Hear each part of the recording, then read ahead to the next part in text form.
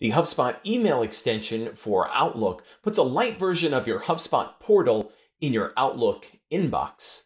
This video will show you how to manage your log and track settings and also show you some of the features and benefits that are now available to you once you download and install this email extension.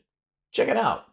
Once you have downloaded and installed the Outlook extension for HubSpot, you'll notice that now you have access to the sales tool right within your Outlook inbox. Clicking on that, you'll notice that any information about the contact, if they are already in your CRM, you'll be able to access this information here. Now, if you'd like to go directly to your HubSpot CRM, simply click Open in CRM. But all the way down at the bottom at any one of these, you want to go to the Add-in Settings. And by clicking that, the first thing you want to do is you want to adjust so that you're able to manage your log and track settings. So these two buttons by default will be on.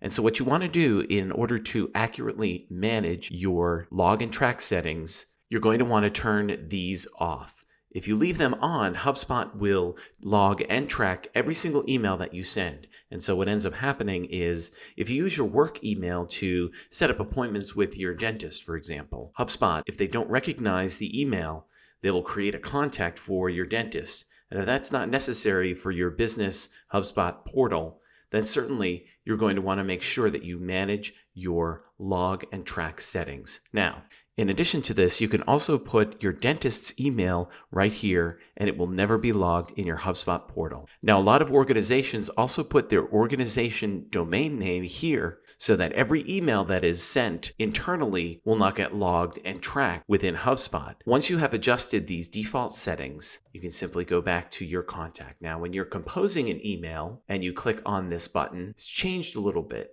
I'm going to send this to Rob again. And when you click on this, you'll notice that Rob's information comes up down here, his activity. You can also adjust your settings down at the bottom. But now you also have these email message tools. And so if you have set up in your HubSpot portal any templates, any sequences, if you've uploaded any documents or created any meeting links, or if you've created any snippets, these will all be available to you now right inside your Outlook inbox. I can also manage my log and track settings right here within the message tools. And so let's say I want to track this email.